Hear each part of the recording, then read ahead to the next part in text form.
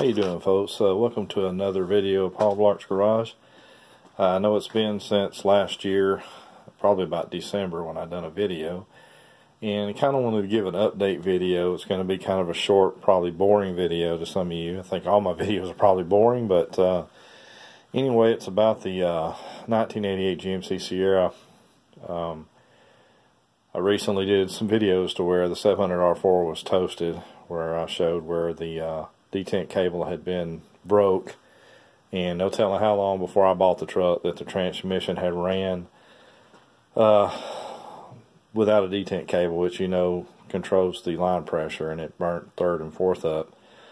So I thought about it long and hard over the holidays, and decided to go, instead of rebuilding the 700R4, because around where I live at they want $1,800, $1,700 to rebuild it, and which I think's kind of high. You can almost probably order one for that, and then you have to pay to have it put in. But anyway, found a 350 turbo. I've always liked those transmissions.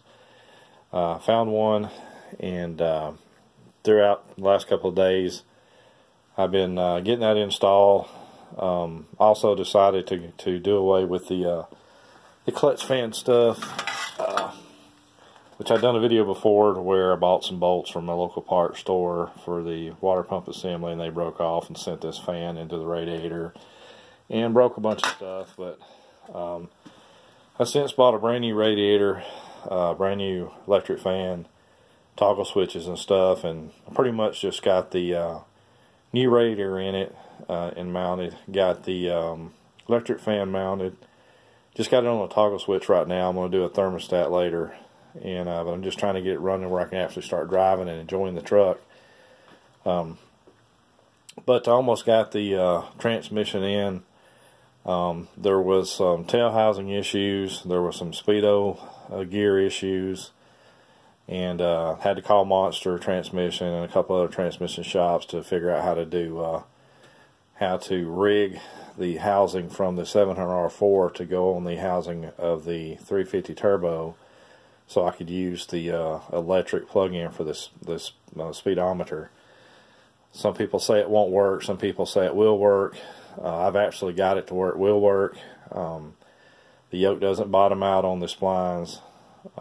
It's going in the housing and riding on the splines well enough to where it's not bottoming it out, and it's fitting in past the bushing enough to where there's no play there. It's just that I'm probably going to end up having to buy another housing that I think Monster Transmission makes that'll actually make it look better.